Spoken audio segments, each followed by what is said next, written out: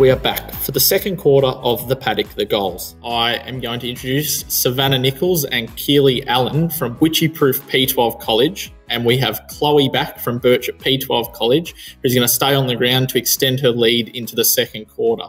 So I'll welcome Chloe again, as well as Savannah from Witchy-Proof, who is in Year 10 and is currently studying the Advanced VCE Year 11 subject of Philosophy. She is a member of our school council, has her gun licence and enjoys water skiing in the summer. Keely is also in Year 10 and is the current youth group president of Witchy-Proof. She is also studying an advanced VCE subject, Business Management, and is also on school council. So it's wonderful to have you here with us today. So the first question is for you, Keely. During the October 2022 flood events, many people evacuated from places like Charlton and other areas to the relief centre that the Buloke Shire Council established at the recreation centre at your school, Witchy-Proof P12 College. The wider community of Buloke are so grateful to your college and local businesses and the lead agencies such as Victoria Police, SES and Red Cross for their support during this time. They were there for some time. It was around exams time and it was a busy time for all the school students. What was your experience and the other students at your school, and what did you learn from it? Well, I guess because it was in our school stadium, it didn't affect us 100%, but I think the students got a bit out of it, considering we learnt what sense of community our school has, that we're willing to help, role models for other people, especially the younger kids in the school. We were aware that they were in there, but we didn't have a lot to do with them as school kids because the stadium's only on one side of our school, I guess. But, yeah, I think there was a bit to take from it in the community side of it all.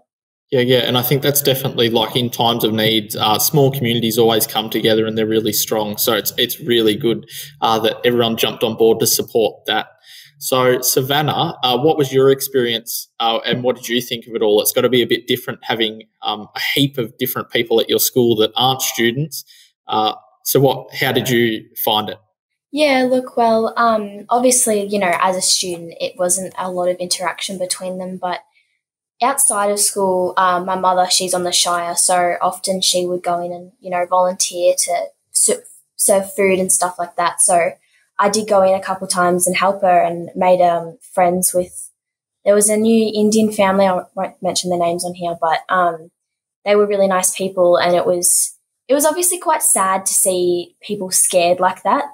It was great though, it was really opened us up as a school and a community to get to help people out and experience something like that. It was new.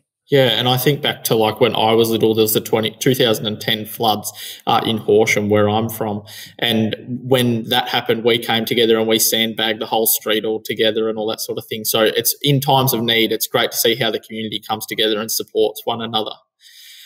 So I only just got my P plates in December last year after completing Year 12, and I literally started my job the next week at Buloke Shire. I was driving from Horsham, which meant I had to get up at 5:30 a.m. and be at Buloke Shire offices in Witchy-Proof at 8:30. Some of the roads I drive on are just awful after the floods, and I soon discovered the car that I saved up all these years was not going to be able to manage these atrocious conditions, combined with the prospect of running into other hazards like kangaroos that are scattered all through the place. I collected a few photos as well as I drive over these bad patches of road. Fortunately for me, Buloke Shire offered me more flexible working arrangements, which included a later start, an earlier finish, and some working time from home, which I found fantastic. So taking all that into consideration, how many kilometres do you guys travel each week? So we'll start with Chloe. So I live 16 k's out of Birchip, so it's about a 20-minute drive, and then I have to take the bus in 5 days a week, which would add on more. So I think I calculated about 120, but also I have to work on weekends, so that would add more, and yeah. Yeah, so it quickly adds up, and I think that's what I came to find when I started working over here, how quickly the time actually added up when I started travelling more and more. So Keely and Savannah, how about you? How many kilometres do you think you guys travel on each week, factoring in going to sports, going to school and all that sort of thing? So I live in town, So the school's convenient for me, not too many Ks. I walk to school every day. But playing sport, especially in a small town, if I want opportunities, I have to travel outside of our shire and our area. Sport on Saturdays in the North Central League, not too far, but, Sea Lake and Wedderburn, for example, are further than home games. And then I play hockey in Bendigo 2 to 3 times a week. So Ks add up then. But other than that, I'm not too bad. I'm similar to Keely. I also live in town, so it's, walking to school every day. But I don't have any sporting commitments anymore. On Saturdays, I work, which is about 20, 30-minute drive over to Charlton. Other than that, I do casually work out along the Boort Road, actually. I work on a pig farm, and that road's shocking, but yeah, look, I don't do that much travelling at all, really. Yeah, and I think that the most common thing here is that it's always you've got to find a ride. There's not the possibility of there just being a bus or something to go. So that takes us into our next part, which is a lot of these travel issues wouldn't be an issue if we lived in a regional city with public transport. There is such a build-up to get your P plates in country areas because they represent your freedom to go where you choose. No longer are you completely dependent upon your family or friends or carers to take you where you want to go. You actually get to then drive yourself wherever you want to go. Travelling at night, there are many are giving it a miss due to the poor state of our roads because there are so many hazards like kangaroos and potholes all through the place, and it's not easy to see when it's dark at night. Combined with the escalating fuel prices, it has become increasingly challenging for us to attend the extracurricular activities and social gatherings we all want to. It inevitably restricts our opportunities to encourage and connect with our peers and ultimately affects our mental health and well-being.